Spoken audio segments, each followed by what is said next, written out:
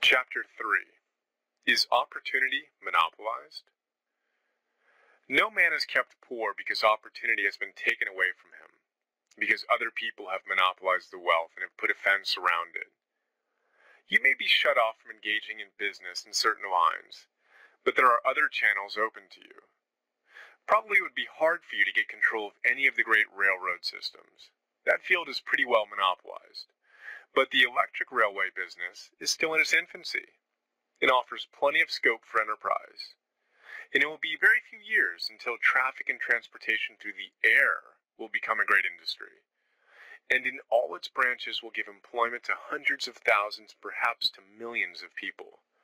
Why not turn your attention to the development of aerial transportation, instead of competing with J.J. Hill and others for a chance in the steam railway world?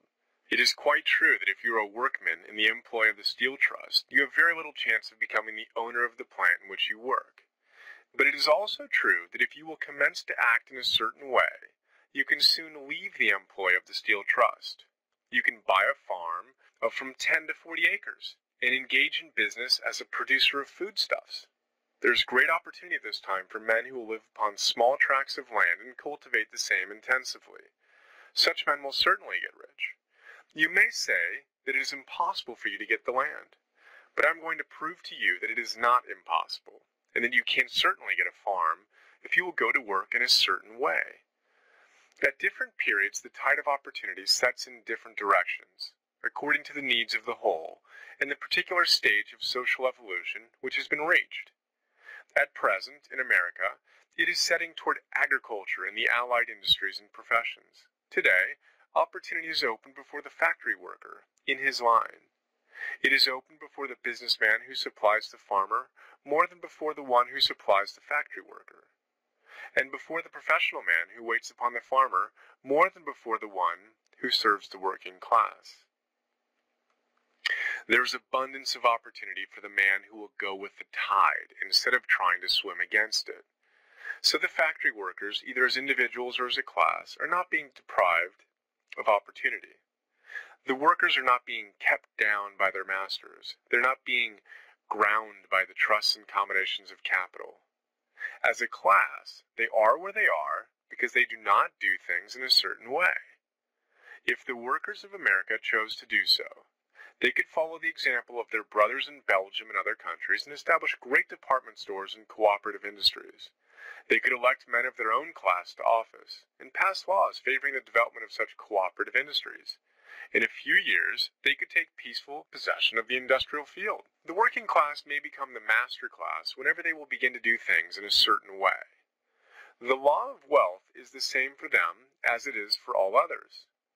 This they must learn, and they will remain where they are as long as they continue to do as they do. The individual worker, however, is not held down by the ignorance or the mental slothfulness of his class. He can follow the tide of opportunity to riches, and this book will tell him how.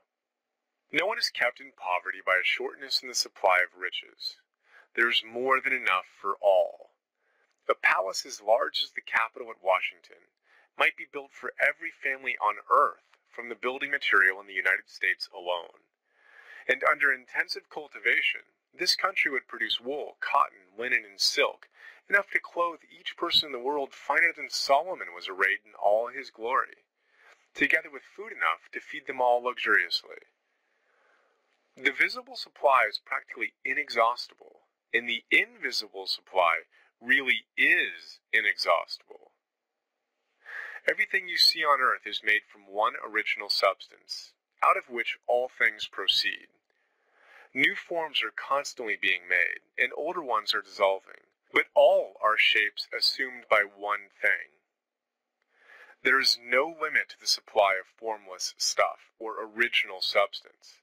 The universe is made out of it, but it was not all used in making the universe. The spaces in, through, and between the forms of the visible universe are permeated and filled with the original substance, with the formless stuff, with the raw material of all things. 10,000 times as much as has been made might still be made. And even then we should not have exhausted the supply of universal raw material. No man, therefore, is poor because nature is poor, or because there is not enough to go around. Nature is an inexhaustible storehouse of riches. The supply will never run short. Original substance is alive with creative energy and is constantly producing more forms. When the supply of building material is exhausted, more will be produced. When the soil is exhausted so that foodstuffs and materials for clothing will no longer grow upon it, it'll be renewed, or more soil will be made. When all the gold and silver has been dug from the earth, if man is still in such a stage of social development that he needs gold and silver, more will be produced from the formless. The formless stuff responds to the needs of man. It will not let him be without any good thing. This is true of man collectively. The race as a whole is always abundantly rich, and if individuals are poor, it is because they do not follow the certain way of doing things, which makes the individual man rich. The formless stuff is intelligent. It is stuff which thinks. It is alive, and is always impelled toward more life. It is the natural and inherent impulse of life to seek to live more. It is the nature of intelligence to enlarge itself, and of consciousness to seek to extend its boundaries and find fuller expression.